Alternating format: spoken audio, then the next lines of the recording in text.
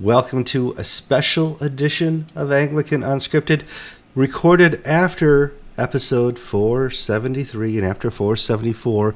You may see it before those two episodes because it's kind of late breaking news, but this is episode 475. It's late breaking. We're just going to throw it out there. I'm Kevin Carlson. And I'm George Conger, and today is January 10th, 2019. I'm going to say 11th. 11th. Still January 11th. Yesterday was January 10th. Today's January 11th. Okay, welcome to another show. Before you do anything, this episode is getting a lot of viewership, so we want you to like the episode. We want you to share the episode. We want you to subscribe to the episode. If you've never seen Unscripted before, by the time you get to the end of this, you're going to be addicted. You're going to say, I need to see every episode. So go to YouTube, our YouTube channel. It's right here in the show notes. Subscribe to it. There's a little red bar there. If you want to know right away when there's a new episode, click the little bell, and it will send you an instant message that, well, not an instant message, but an instant notification that there's a new episode like this late breaking episode up.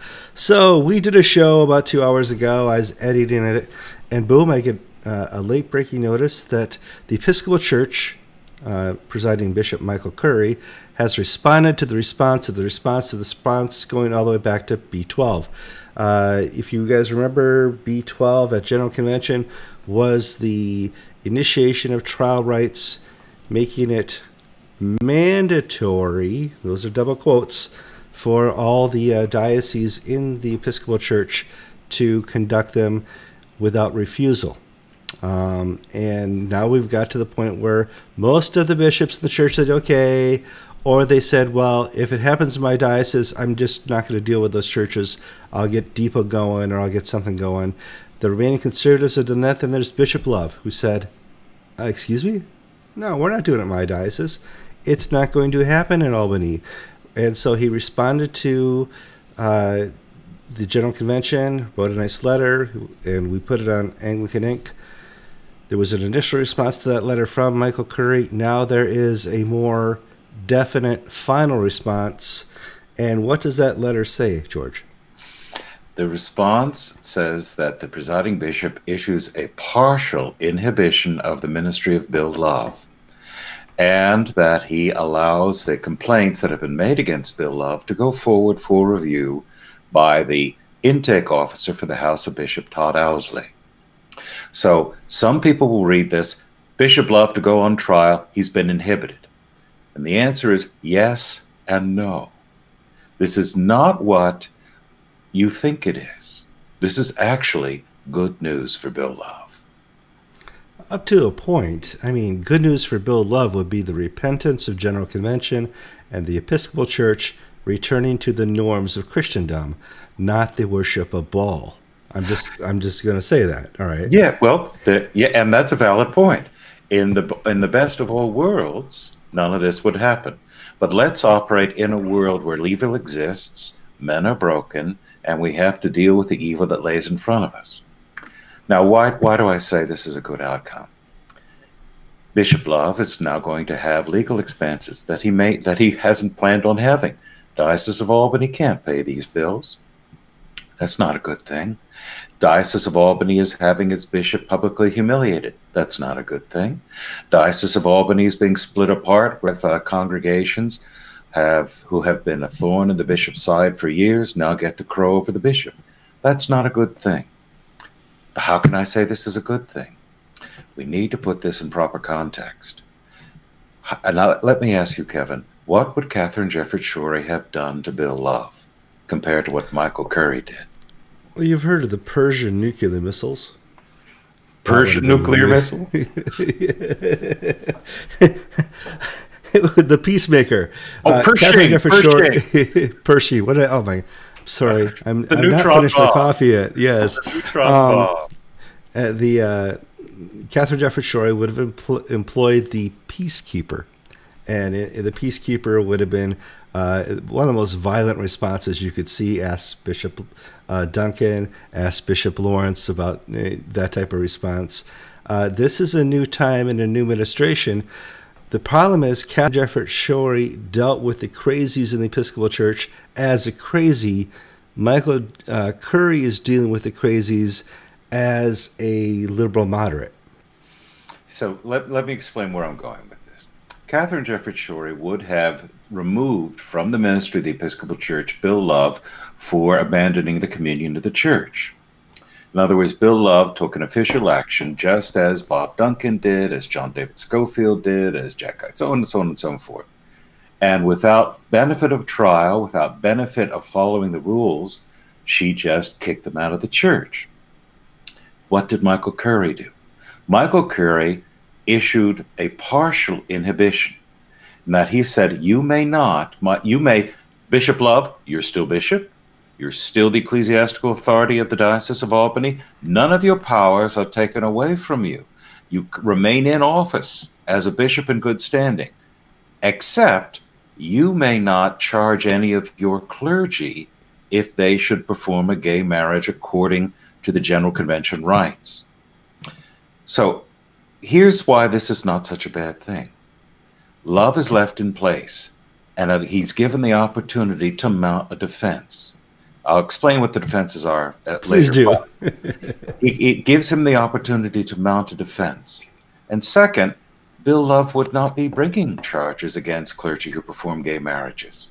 The other clergy of Albany may still bring charges. It's just Bill Love may not bring the charges, and Bill Love may not adjudicate their cases. Well, Bill Love doesn't adjudicate their cases. Yeah. So what does this say? If I am a member of the clergy of Albany and I believe that one of my fellow priests has violated diocesan guidelines and moral conduct for acting in this way, I still have the right to bring charges. Bill Love doesn't. So these people will still be brought on trial if there is the will to do that. Oh my. Is that Curry? That's Curry, isn't it? Oh, that's Michael Curry. So second, the penalty is a non-penalty.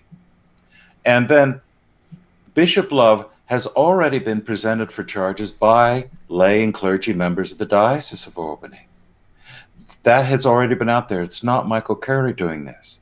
And Michael Curry is basically saying, okay, they can go forward. And where Bob Duncan and company never had an opportunity to contest the charges against them. It was just a fait accompli. Now, Bill Love can raise the bigger picture is the changing of marriage doctrine within the ambit of General Convention. That's an issue that politically has been lost, but legally has not been addressed. But then there's the issue, is a resolution binding or is a resolution advisory? If a resolution does not become a canon, when is it enforceable? Are all these resolutions passed about free Mumia Abul Jamal binding upon the Episcopal Church? You know, the General Convention passes thousands of nonsensical resolutions that disappear the moment they're done. When are they binding? When are they binding? When are they not binding? In other words, and when does a resolution of convention supersede a diocesan canon or resolution? These are all legal issues that are not settled. Now, I don't know if Bishop Love has the money or the willpower to fight these issues. But let me put this as, given the environment in which Bill Love lives, this is a good outcome. It allows him to continue the good fight. It allows him to marshal his resources. It doesn't rob him of any authority that he would normally have exercised. It allows him to fight another day. And when in this environment and you're not dead, that's a good outcome. I do notice in reading through this that there are a lot of loopholes. It seems somebody's legal team did not go through this document. Bill Love has a lot on his side in this that he can just work around. And it's kind of like they're issuing a rap on the fingers without a rap. Yeah, and see, we need to understand that this is a battle of perceptions, a battle of PR. Now, there will be the people who are perpetually outraged on either side. They will start off their argument by saying, well, the Episcopal Church is going to hell. This is just expected. Let's get over it and damn them to hell. Then there are the people who say that Bill Love is a homophobe, he's awful, he's evil, we need to destroy him. There will be groups that will start out from this perspective. And then there's the real world. And the real world is where I operate, where you operate, Kevin, where most people operate, where we live in a broken, fallen world. And Sure. except on the internet and on Facebook and Twitter, we don't get our way and we can't get our opinions across. Bill Love has the opportunity to prove his case among his peers. And his peers are the bishops of the Episcopal Church. His peers are through this tribunal system. Now, you can say it's incredibly corrupted, it's incredibly broken, it's a waste of time. Well, if that were the case, then you should fold your tent and go away and don't bother yourself with this issue. Or if you think that, you know, opportunities can occur that can be helpful even in the midst of damning times, I think Bill Love should and can fight on. This will also strengthen the wobbling bishops, but, you know, like my bishop, Greg Brewer. He's faced with clergy insurrection by one priest. We've laid out what you have to do. You have to have the vestry approval and the parish approval, meaning you have to have a full parish meeting where the bishop is there and, you know, go through all this. Well, they're not doing that. Now, does that mean that Greg Brewer's just going to walk away and wash his hands of it and allow this to happen? Or is he going to say, okay, if we have to follow the rules, let's follow the rules? Good can come out of this if you look for it. If you assume evil, you're going to find evil, and, you know, basically don't waste our time. The wisest tactic I could think of, and maybe the quickest, is at the next diocesan convention, declare these churches that want to do this mission churches where the bishop is the official clergy, and that may be a way around it. I've heard that's one of the ways. There's about 3 or 4 different loopholes you can try. I'm sure they're all well aware of it up there. But we wanted to bring in this late-breaking news. It's the first time we've had presiding bishop / bishop news of this caliber since Catherine Jefferts Schori. But, you know, folks, if you want to understand the politics here, you need to see this as what it would have been under the past regime and how it's being played out in the current regime. Now, the presiding bishop is not on side. He's not in favor of the things that Kevin and I are in favor of.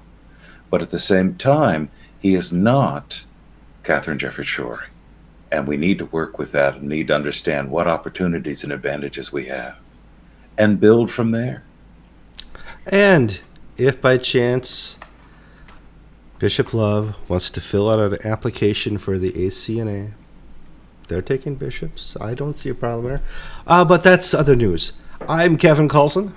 And I'm George Conger, and you've been watching episode 475, a special edition of Anglican Unscripted.